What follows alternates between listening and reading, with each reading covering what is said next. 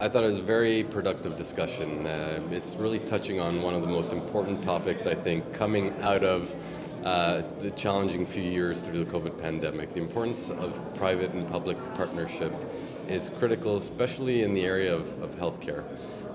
We saw some amazing accomplishments when public and private partnered together in the research and development of a novel vaccine to address the COVID pandemic.